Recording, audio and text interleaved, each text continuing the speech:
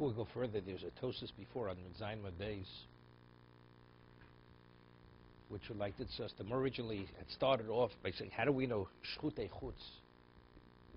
That Chulish Fish Ba'Azora, that if you take a non-consecrated animal, you slaughter in the Azora, how do we know it's Yisur HaNoah? So Morad said, we learn it from Shchutei Chutz. Just as Sheli B'Shaloch is Aser, that if you take a korban and you slaughter it outside the sanctuary, you're not permitted to benefit from it. So Shaloch B'Shali, when you slaughter yours and mine, you're not permitted to benefit from it. That's how the Gemara started off. Right? Shchutei Chutz is an explicit pasuk in the Torah. You take a korban, you slaughter it outside the Beis Hamikdash, it's a Torah violation, you're not permitted to benefit from it. So the Gemara drew an analogy. Just as when you slaughter mine in your domain, outside of the Beis Hamikdash, you're not permitted to benefit from it. So when you slaughter yours in my domain, you're not permitted to benefit from it. Right? That's what the Gemara said. The Gemara says, no, it's not comparable. If you Shchutei Chutz, if you do Shchutei Chutz, you slaughter a korban outside the Beis Hamikdash, the liability is koris. So because the liability is koris, it's so severe, that's why you're not permitted to benefit from it. But maybe if you slaughter the chulin in the sanctuary, maybe you are permitted. Or maybe it's even permitted to eat. Right? That was the Gemara. Therefore, the Gemara started to come on to Psukim. Psukim. Okay. So so Rashi, how does he learn? Rashi says something interesting. Why is Sheli B'Shaloch Osabano? Even in Chayav Kor, where do we say that you're not permitted to benefit from Shchutei Chutz? So Rashi says, and Tosas says, take a look at the third Tosas in Zayin and Beis. Pirsh B'Kunchis, Osabano Fish Einlem Mi Yatirem. The Kavon, the Hugdashu, because what would be permitted, what would permit it to you? Kavon, the Hugdashu, Einu Yichol Lios Mutorim, El Yidei Zrika, Materis Bekochim, when you consecrate something, what allows you to eat the meat? Right? The Zrika, the sprinkle of blood on the Mizbeach. So over here by Shchutei Chutz, there's no such thing as you sprinkle the blood. So therefore, what has to be the status of the korban? It retains the same status. You're not permitted to eat it, you're not permitted to benefit from it. Just as what before in the Beis Hamikdash. Until you do the Zrika, you're not permitted to benefit from it. So when you do it outside the Beis Hamikdash, now it has no relevance to the Zrika. So what's the matir? So what's going to change its status? Nothing. So since you don't have Zrika, therefore that's the reason why it's Osabano. That's how Rashi's learning. Here? That's olive base. That's olive base. Until you Zorik the dam, you moil. Me'ilah means you're not permitted to benefit from it. So therefore, outside the Beis Hamikdash, that you're not able to be Zorik the dam, therefore you're going to be moil. Moil means Yisur HaNoah. So just as mine in your domain, because you don't have the release of Zrika, and that's why it retains its Yisur HaNoah status. Identically, when you do yours by me, in my domain, also, it assumes that forbidden status. So that's where there's no comparison. This is koris, there that's not koris. So over here, Hiksha Ram, Rabbeinu Moshe. So he asks, the Chmokein, Shezrika Motzim de Milo, Afilu Hoche Amridon. It's true. Zrika, when you zorik the dam in the sanctuary, the Azora, that releases it from Milo. Before you zorik dam, if you eat the meat, you moel. After you zorik the dam, you eat the meat. You're not moel. But he says, Afilu Hoche Amridon, Kochim Shemesu. What happens if you consecrate an animal, the animal dies? Yotzu Midei Milo. The Gemara says in Milo, if it dies, you're not moel any longer. Ava gav shel nizrik adam. So if the animal dies, there wasn't zrikas adam, correct? So if there's not zrikas adam, so if that's the case, you should be moel. According to Rashi, Rashi says, what's the reason why when you slaughtered outside the Azora? Shutei Chutz, why you're not permitted to benefit from it? Because what was its status initially? Yisur HaNoah. It's Milo. So and what releases from Milo? Zrika. So if it's Shchutei Chutz, there's no Zrika. It retains its forbidden status. So why? So Tosas is asking, but if you have Kochim Shemei, so an animal's consecrated, it dies. You benefit from its carcass, right? You take it, you feed it to your dog. You're not moel. Once you're moel, it never had a release from what? From its original consecrated status. But we're going to Rashi. Rashi says, what's the reason why you're not permitted to benefit from it? Why, when you slaughter my korban in your domain, why is it also about no? Because what releases it from Milah, from benefit, Zrika. And since you don't have Zrika outside the Beis HaMikdash, therefore there was nothing to release it, therefore retains its forbidden status. So we're equating forbidden status with Milah. That's Rashi. So he says, so an animal that dies, what released it from its forbidden status? And yet, if you benefit from it, you're not moed. There was no, doesn't make it, so what released it here? Why is this animal worse than an animal that dies? No. Let's talk shchutei. We want to draw an analogy from shchutei chutz, right? Let's talk about shchutei chutz. Why is shchutei chutz Rashi? Why is it us about? Why is we're going with svara? Why is my korban in your domain? Why is it us about no? So Rashi says, because there's nothing to release it. It had a consecrated status. What released it? Therefore, it retains its forbidden status. So he asks, so if an animal dies, what released it? And yet the halach is, you're not boil. But it's not Zrika. It's not Zrika. It's not because you can't be Zora Casey. Even though there's no Zrika, it should be permitted. Just as Kochim Shemesu. That's Rabbeinu Moshe's question.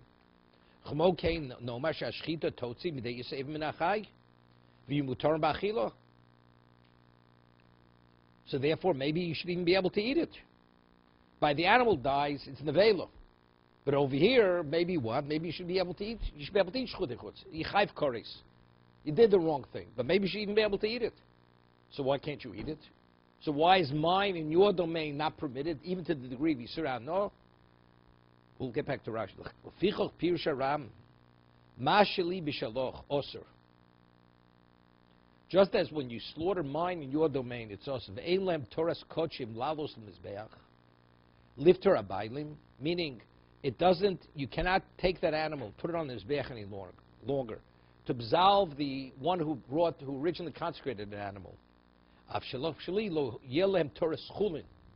Just as it becomes an ineffective korban, and it cannot absolve the person, what's the value of a non-consecrated animal?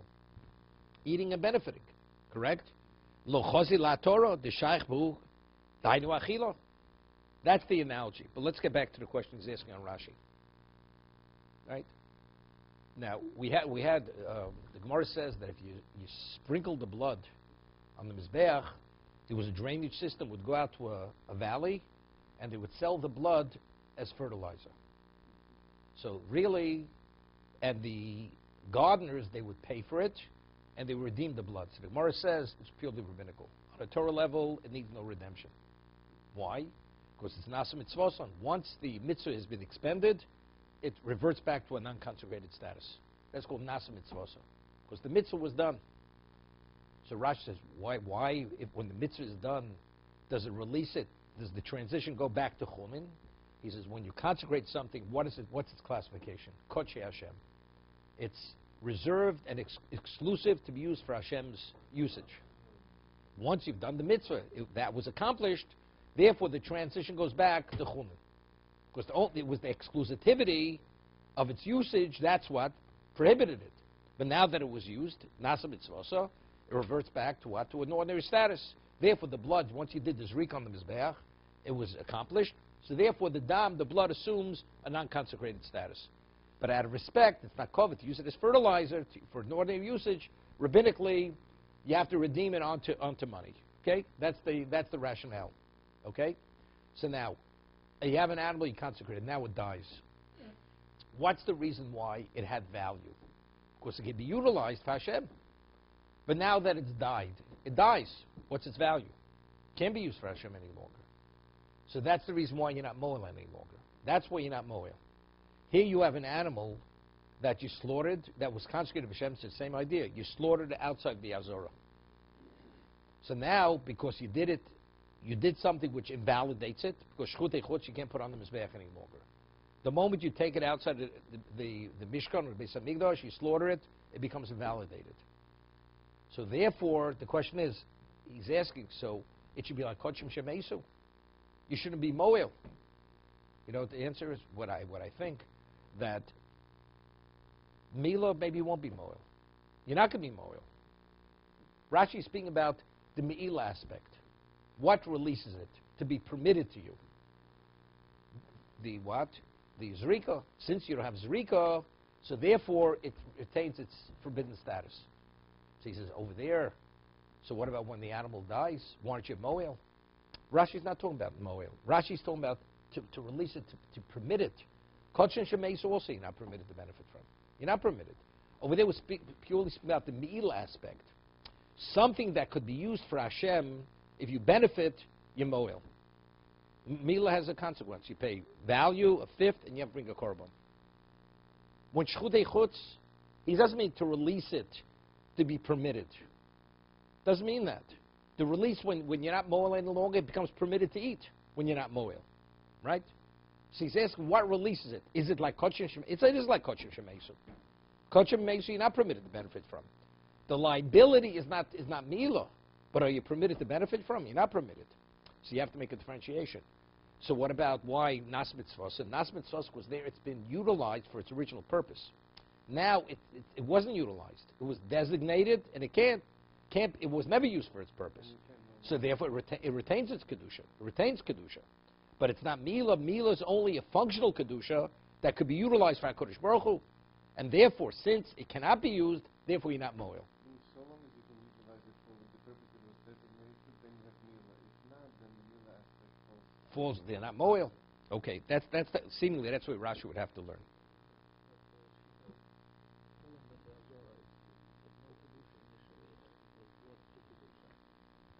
That's what the Gemara says. The Gemara says it's not comparable. No, but it's a svara.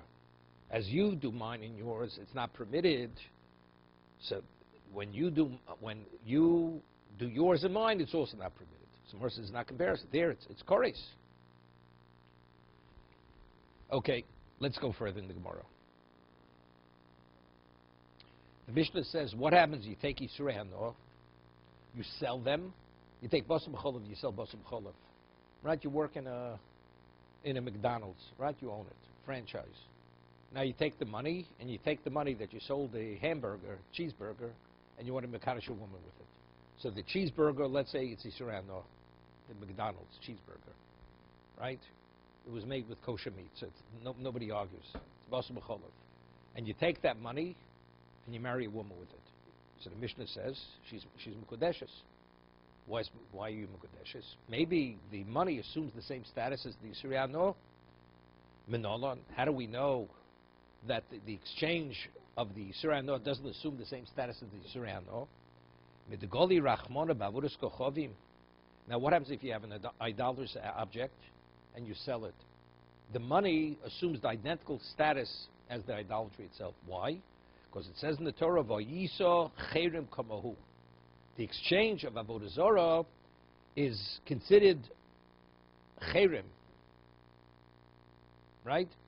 Kamo assumes Cherim means something which is like abominated, identically as the idolatry itself.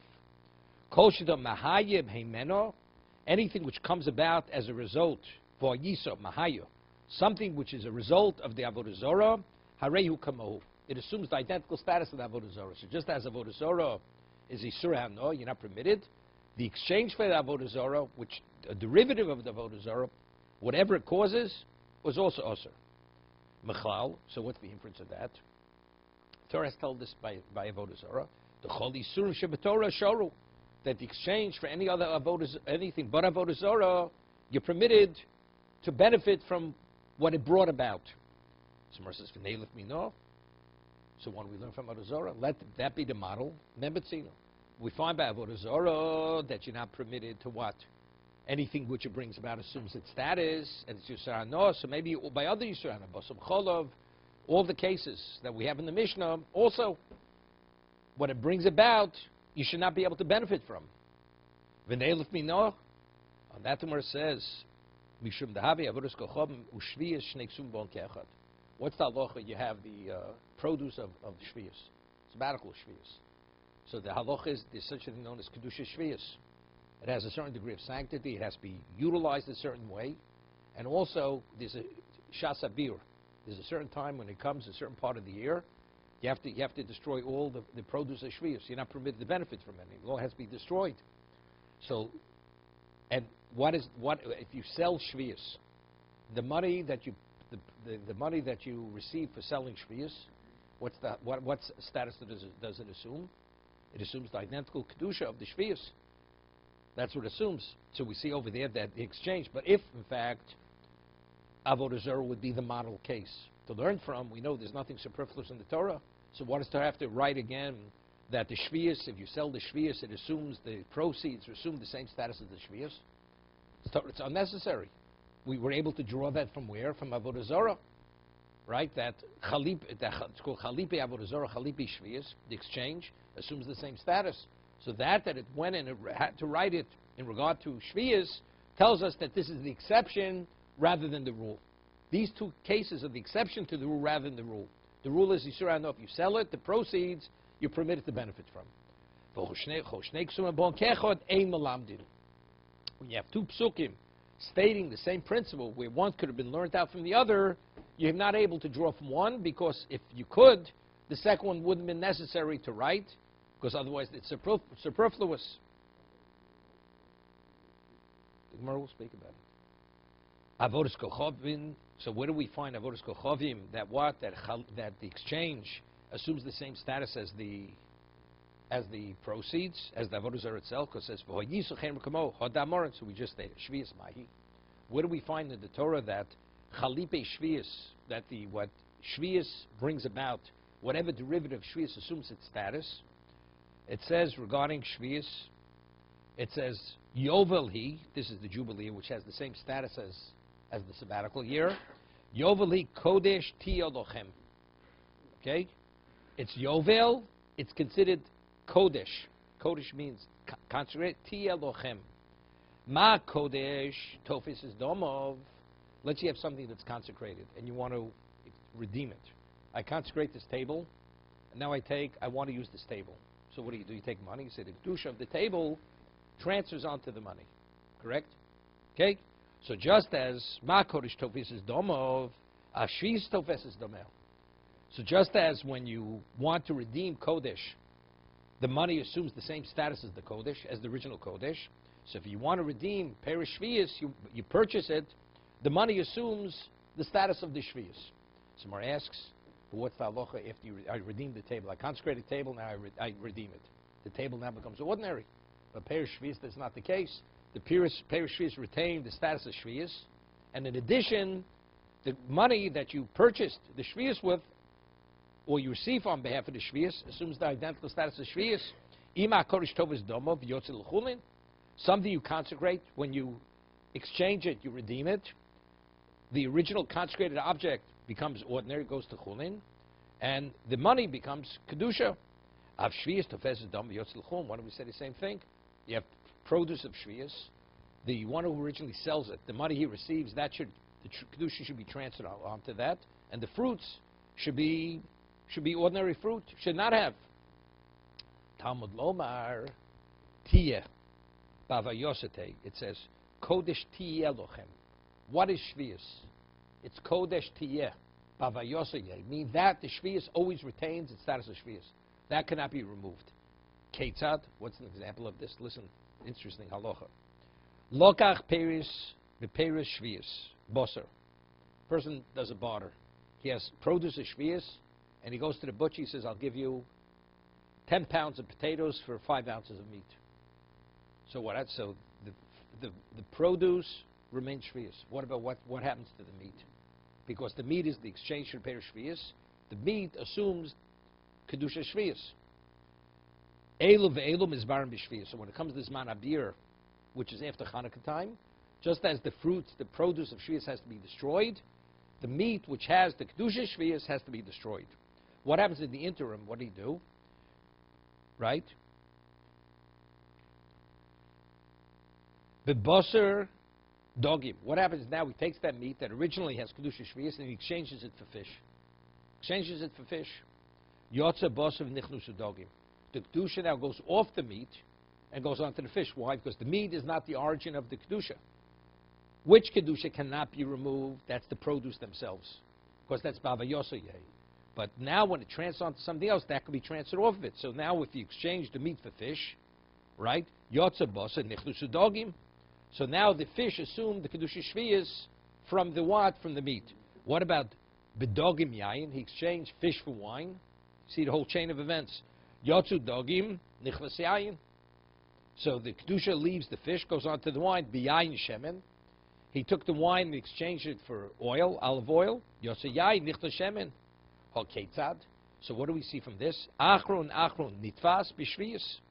That whatever was the last thing to be exchanged for in the interim, that assumed the status of shviyus. Uperiatzma osir.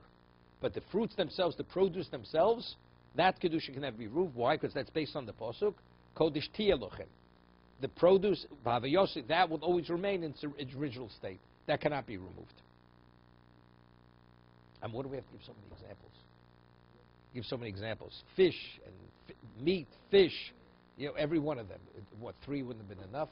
Enough to see it, to prove this point, right? Okay, evidently not. Just wants to bring it out very clearly. Achron nitfas b'shviyus. And the fruits themselves are. So Gemara asks now Moshe's question. What we said, what do we learn from Avodah Zarah? Let that be the model case, that the exchange of what? Of Yisrael no. The produce, the proceeds assume the status. Because we have the same halacha stated by Shvius, and if it would be the model to draw from it, what does there have to repeat it by Shvius?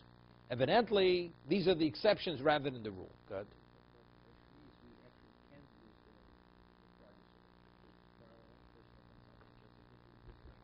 We'll see Tosus. Tosus asked the question. So he says, but that's only good according to Mandi Yom Shnei Ksum B'On Ke'achrei Malamdin. But what are Elamandi Yom Malamdin Michael Ameimar? Okay, we had this before earlier in the parak. Aishlis Levaravera, this and that. So the more cited a third source. Why? Because even though there's nothing superfluous in the Torah, sometimes the Torah repeats something to reiterate it. That's the argument.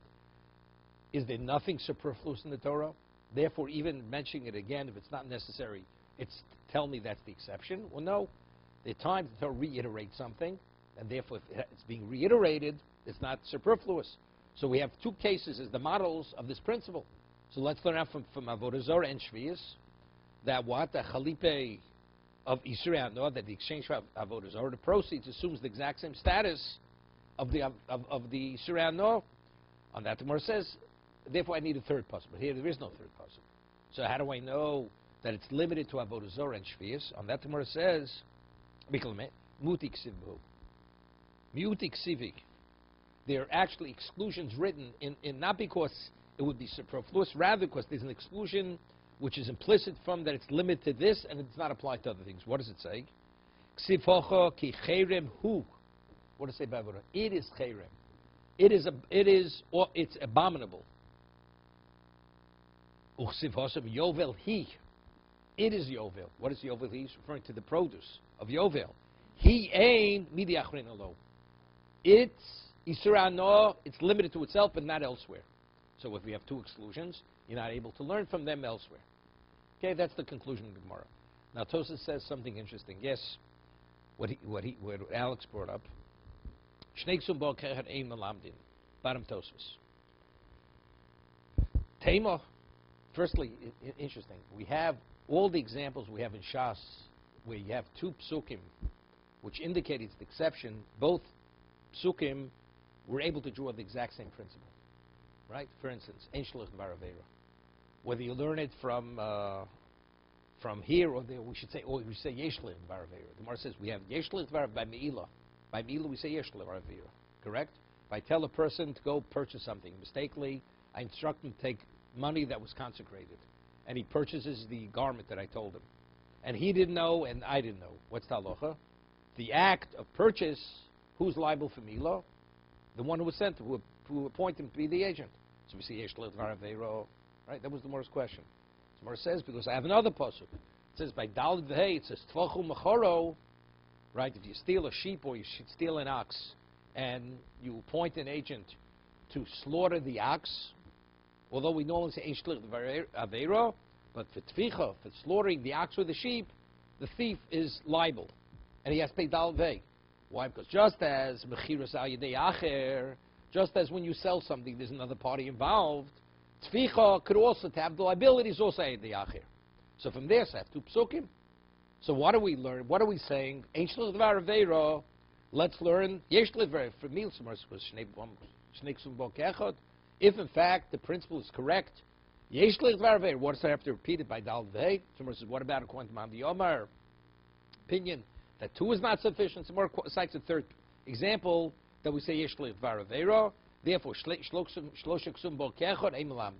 but here we'll limit it to two. So Tosas over here asks a question. But in all the examples you see throughout Shas, both psukim tell me the exact same thing. Yeshlich Varavero, right? So therefore, if I have two or three, that tells me it's the exception rather than the rule. Now Tosas asks a phenomenal question because when I'm learning from one, I'm not learning from the other. Tema. See, I'm not able. Am I able to learn the produce of the sabbatical year from Avodas Kochavim? Avodas Kochavim is Isurei Hano, right? Isurei Hano, the proceeds assume the same status. But what is Isurei Hano? You're not permitted to benefit from. Shvius you're permitted. You're permitted to eat. Not only permitted to benefit, you're permitted to eat from it. Eat of it. So they're not comparable. You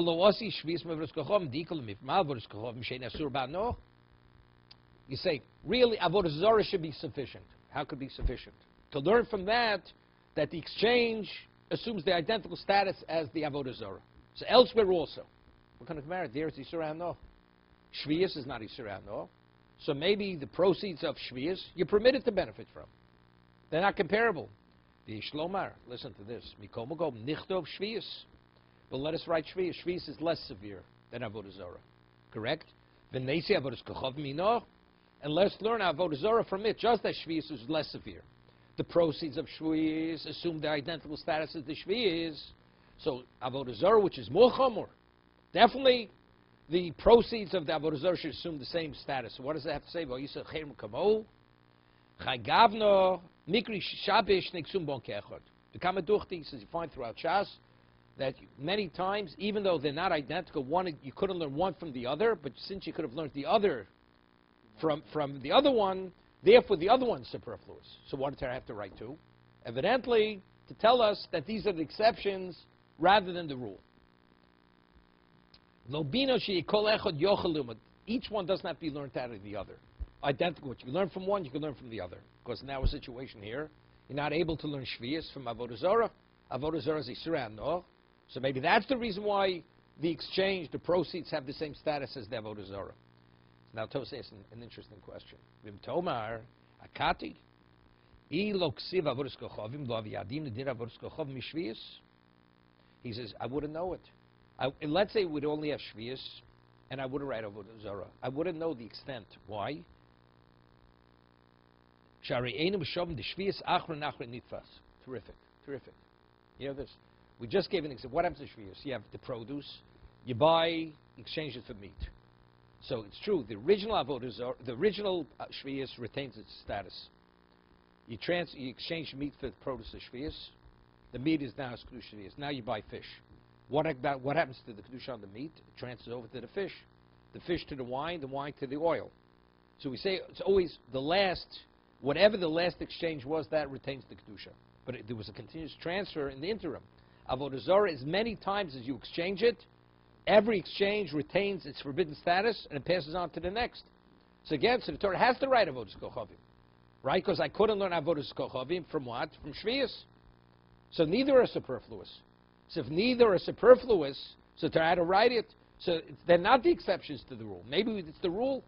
So I should learn either from Avodah Zarah, I should learn from Shvius, that Chalipe Yisur HaNo, that whatever the exchange of Avodah Zarah is, or Yisur HaNo, should assume the status. Let it be Basam Cholov, let it be Sar Nozi, or whatever it may be in the Mishnah stated. Petach Hamor. It's a phenomenal question. You have the question, Howard? Yes. Okay, good. Akati lo kosev lo havi yadino dina v'skochov mishvius sherei einum shovim the shvius achron nitfas v'rishonim yotzim l'chulin. All the exchanges in the interim, they transition to chulin.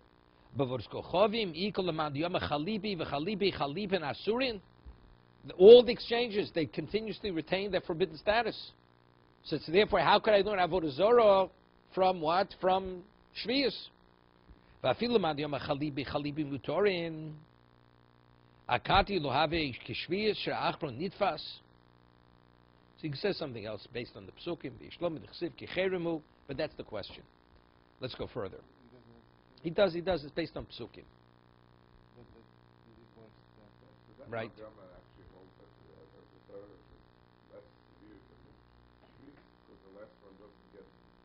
I'm not going there. I'm not going to discuss that. The main thing is the question. Okay, let's go further. Next Mishnah. Amakadish b'trumos. Person who marries a woman with truma. What's truma? We'll see in a minute. Let's say a Yisrael purchased truma. Kohen is in hard times. He has enough truma, he doesn't even know what to do with it. And if Yisrael goes, he buys up a fortune, a tremendous amount of truma. Could a Yisrael own truma? He has to tithe his produce to give truma. But once he's given the Kohen, he says, you know something, I'll sell it back to you. Who owns the truma? Yisrael owns the truma. If he wants to take the truma and be Makadish a woman with it, is she Mekudeshes? Definitely. So if the Mishnah says, HaMakadish b'truma, is it a chidush that she's Mekudeshes? Truma is only an Isser Achila for a non-Kohen. It's not permitted to eat it. But you can benefit from it, correct? If it's his, if monetarily it's his, Ube Maisros. The Meiser you give to a Levi. Take 10%, you give it to the Levi. Now the Levi goes and sells it to the Yisrael. His Meiser. Or he gives it to the Yisrael. Or Truma gives it to Yisrael. It's his. So what's the Chiddush in Mishnah is, if you Makadish with Meiser, she's Mekudesh. Also there's no Chiddush. The Gemara is going to ask this. Uba Matonos, the halacha is that if you slaughter an ordinary, non-consecrated animal, what are you supposed to give to the Kohen? You give Zroa, L'chaim, Va'keva. You have to give the Zroa, that's the right foreleg, and you have to give the tongue and the cheeks, and you have to give Kevas one of the stomachs. That's one of the gifts that you give to a Kohen. This is even a non-consecrated animal. That's one of the gifts, and after you separate it, it has no Kedusha. If the Kohen wants to invite you to partake of that meat, or he wants to gift it back to you, it's yours. Okay? That's one of the Reishis Agiz. When you have a certain amount of sheep, wool, of a certain amount of sheep, you share the wool, you have to give a certain percentage to the Kohen. Let's say the wool has no Kedusha. Let's say that Kohen would give you, non-Kohen, he would give it to somebody as a gift, and he would marry a woman with that. It's regular fleece, has no Kedusha, she's Mekudeshes. Ubemei chatos. What about the water that's drawn to be used? It has to be, you need Maim Chayim. The water has to be drawn from a living wellspring. And he takes that water, the water has no Kedusha. It wasn't yet put into any kli. He was drawn, Mei chatos, the water that's meant to be used for the chatos. Ube'efa chatos. It's the ash of the paraduma, we'll see in a moment. Harezu Mekudeshes. If the Kohen goes in any of these things, he marries a woman, she's Mekudeshes, Va'afilu Yisrael. If it was, let's say Yisrael was in possession of these items, Mekudeshes. She's Mekudeshes, Afilu Yisrael. Now, the Mishnah cannot be understood just face value. Let's say the Truma. Are we speaking about the Truma that the Yisrael purchased? Or it's Truma even before he purchased it? A Kohen, Yisrael goes, tithes Truma, and now he takes the Truma and he says to this woman, Harei Mekudeshes leave the Truma. The Truma is not his, so why is she Mekudeshes? Right? We'll see. It's not simple. Maybe she's Mekudeshes. Now, who has the right to choose which Kohen? Whoever tithed it, he has the right. That's his right. Torah says it's your right. What is that right? You know, that right, does that give you a certain intrinsic ownership? Who has the right to make decisions, who to give and who not to give? That's the indication that's a certain degree of ownership. Once you give it away, that right has been expended. But until you expend that right, so that right, do I see it as a monetary interest? Or don't I see it as a monetary interest? If I see it as a monetary interest, so whatever the value of that interest is, I'm Mekadosh with that interest. Right? Even if you could sell the right, it has to be more. The question is, having that right, is that an indication that you have an intrinsic financial interest? Well, no, the Torah gives you a right. Selling a right doesn't mean it has value. Doesn't mean anything. If we speak Ma'aser Sheni Mama Gavoa. Right? Ma'aser Sheni, we rule with Ma'aser Sheni Mama Gavoa. The Ma'aser Sheni, according to the mayor, it's considered God's. You cannot own it. And therefore, if you marry a woman, Maisa Sheni, she's not married. Even though, let's say a person's starving, and he'll pay anything for the Maisa Sheni. You could sell it. Is she married? Because it could be sold on the open market. Could you marry a woman with it? You don't have any intrinsic ownership in it. And even the person who purchases it, although he may give you money for it, you have no interest. The buyer doesn't have an interest. The seller has no interest. Although you're able to sell it for value, but it's not yours, right? So the same thing here. The right the Torah gives you to choose the Kohen, is that an indication you have an intrinsic financial interest? So if you have an intrinsic financial interest, so that interest, I'm marrying you with that interest. Now you have that interest to give to whichever Kohen you want. We say no. You have a right to choose the Kohen, but you have no financial interest in the Truma and the Meiser. Therefore, you'll ain't been Mekudeshes. So if the Mishnah tells me that if you're Mekadesh with Truma, she's Mekudeshes, what does it mean that you purchased, that you shall purchase Truma? That's understood. It's his asset. Why shouldn't she be Mekadesh? There's no Chiddush. So we're speaking about the original tithing of the Truma before it was given to the Kohen. And he says, my right that I have in this Truma, I'm marrying you with that right. The Mishnah says Mekudeshes. So that would be an indication that Tovas Hano, the right to give something, to do something, is an indication you have an intrinsic financial interest in the item itself. Right, exactly. So now it's interesting. There's a famous machlokas Rishonim. It's discussed in, there's a Ritva here, but there's a machlokas over there. It seems to be from the Ran Dorim, when it says you have the right in the Truma. What financial right? What's the value of that right? Is it you have, the Torah says, until you release it, the Truma is fully yours? We'll see in a moment. Is it fully yours? The right to give it away, that means the Truma, you have total control over that Truma. That means the Truma, monetarily, we consider it yours. We consider it yours. Okay? Or do we say no?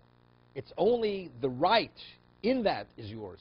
But the majority is what we're going to speak about a case where somebody goes and he damages, let's say somebody, I have Truma, which I haven't yet given to God, somebody destroys the Truma. Now the question is, the liability is to who? We'll discuss it, right? Seemingly, if you're Tovas at a moment, and let's say all the Truma is yours, the financial interest, because the right gives you full right. So how much the mazik, the damager, how much does he have to reimburse to Yisrael? The full value of the Truma? Or is it the right, which only means it's less than the full value? It's the right, which is you have an interest in that. So we have to evaluate what that financial interest is. Is it the total or not?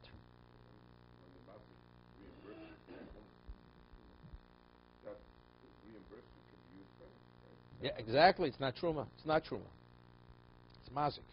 We'll see. We'll see it in a moment. It's interesting with this, you're able to understand. Tovas Ano. Yeah.